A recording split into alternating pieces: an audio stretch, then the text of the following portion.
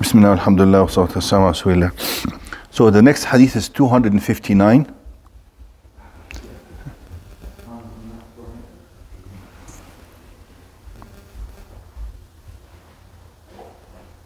Actually, it's 252. 252 to 258.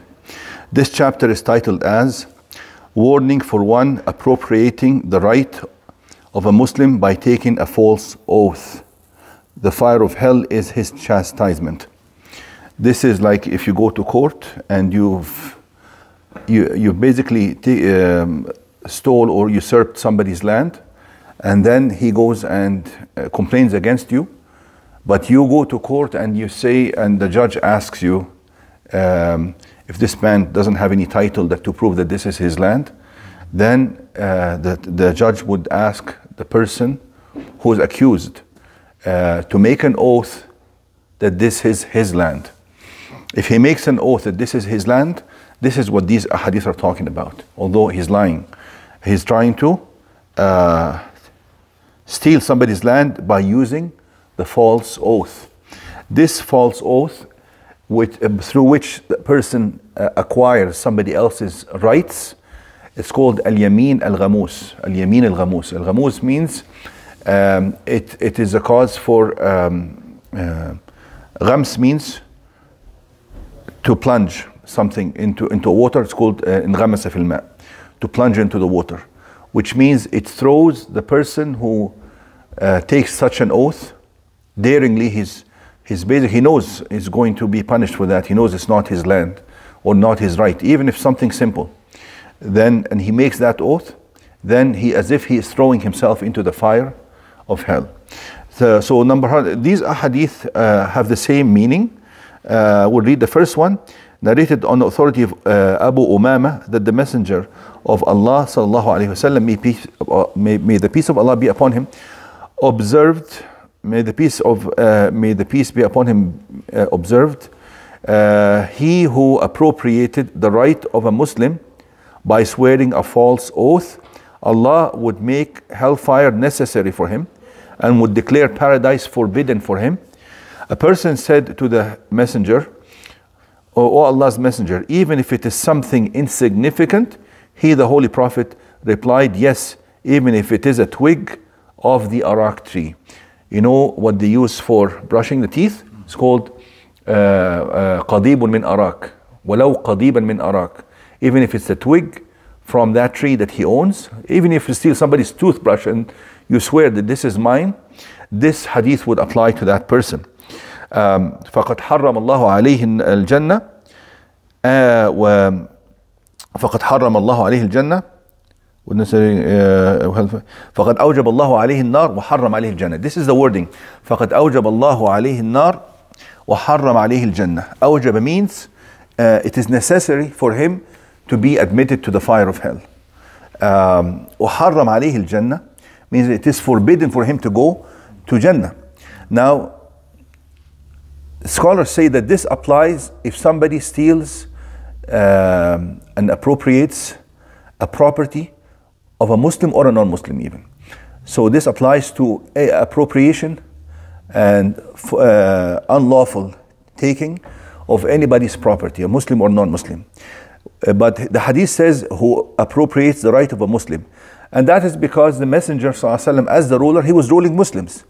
So this is like the ruler saying, if somebody takes the right of a citizen, because all the citizens underneath him were Muslims at the time. But scholars are in agreement that this hadith applies to everybody, Muslims and non-Muslims. You follow? That's one thing. The other thing is that it is necessary for him to be admitted to the fire, which means that this is what he deserves. Of course, there might be the forgiveness of Allah to pardon him. That may happen. But he is taking that kind of risk because his default position is to be, his worthy position is to be in the fire of hell. To be saved, that's a possibility. You follow? So because some people say, oh, Allah may forgive. Yes, Allah may forgive. We cannot deny that. Yes, he might be at one point forgiven by the person, but that's another possibility. Okay, but where this person is heading is the fire of hell. Unless he is rescued by the mercy of Allah or the forgiveness of that person, and so on, right? Or if he, for instance, his good deeds, for instance, outweigh his bad deeds. But even if that happens, the rights of people are to be taken back, and justice will have to take place. Remember the hadith we recited before, that Allah says, it's Hadith Qudsi, that no one of the people who are deserving paradise or Jannah, the gardens of paradise, will be admitted there if a person who is destined to the fire has any right upon them. Like if they've stolen from somebody who's destined to the fire, you follow? So somebody who's evil to start with, but if they have stolen from an evil person or taken the right or wronged that person in any way, they still cannot be admitted to Jannah, to paradise, unless that right is taken back somehow. Okay, you follow? It may be taken from their deeds, good deeds, or from his evil deeds be placed upon them, so they may be punished before going, or they may be their ranking in in paradise will be lessened because this man took from their good deeds, or so on. You follow? That's one thing. And paradise is forbidden.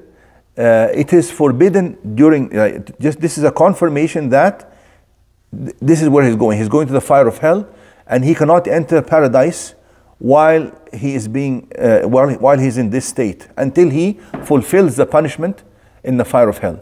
So it doesn't mean that paradise is forbidden forever, because if he is a Muslim, he is destined finally to go to paradise, right? After he pays for all his mistakes. He is destined to go to paradise. That's a given from multiple ahadith, many other ahadith, numerous ones, that indicate that eventually every Muslim will be destined to paradise. But taking such risks may lead to them spending a long time in the fire of hell. And this is serious, because a person, if you ask him to put his hand on the fire of a stove for 5 minutes, he won't be able to. Right? And when the fire of hell could be لَابِثِينَ فِيهَا أَحْقَابًا, decades. So it's not something simple. And then he says, even if it is something insignificant. There's another narration of this hadith, but it's the same wording, transmitted by another chain of narrators. So he mentions those other narrations to confirm that more than one person has heard this hadith from the Messenger, peace be upon him. Also, it is narrated from authority of Abdullah ibn Umar that the Messenger of Allah, may peace be upon him, he who perjured with a view to appropriating the property of a Muslim, and he in fact is a liar, would meet Allah in a state that he would be angry with him. This is another hadith which has the same meaning, but it's a different wording, that if somebody does this thing, makes an oath, false oath to appropriate somebody else's property, he would meet Allah. لَقِيَ اللَّهُ وَهُوَ عَلَيْهِ غَضْبَانٍ. This is the wording in Arabic. لَقِيَ اللَّهُ وَهُوَ عَلَيْهِ غَضْبَانٍ. When he meets Allah, Allah would be angry with him. You follow? The narrator then said, there came Ash'ath ibn Qais and said to the people, what does Abu Abdurrahman narrate to you? They replied, so and so. They mentioned to him the hadith. Upon this he remarked, Abu Abdurrahman told the truth. He also confirmed that this is a saying of the Messenger. He says, Abu Abdurrahman has told the truth. This command has been revealed in my case. He says, I was the witness of this hadith.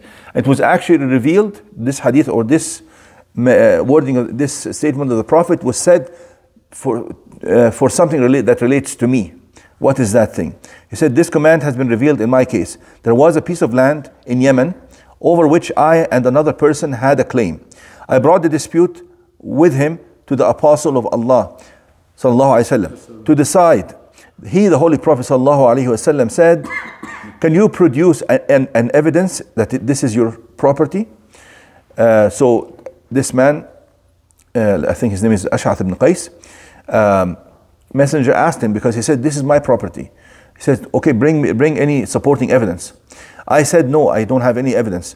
The Holy Prophet observed, then the decision would be made on his oath. He has to make an oath now that this this is his property. This is how it goes. Whoever makes a claim, al-bayyinah, there's another statement of the Prophet. He says, al-bayyinatu ala man idda'a wal yaminu ala man ankar. This is, they use this all the time. It's a fundamental principle in the judiciary system in Islam. Al-bayyinatu ala man idda'a. Whoever makes a claim, he is required to provide the evidence.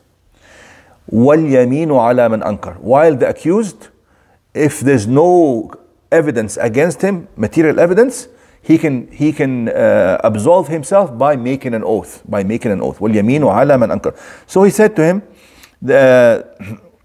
for him to make an oath, I said he would readily take an oath because he felt that this man wouldn't care. He's just going to take an oath and get away with it.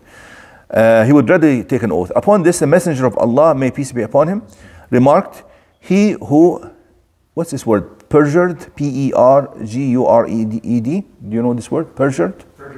Perjured. What does it mean? Is it perjury? To lie? Yeah. He who perjured, yes. Yeah, perjury, yeah.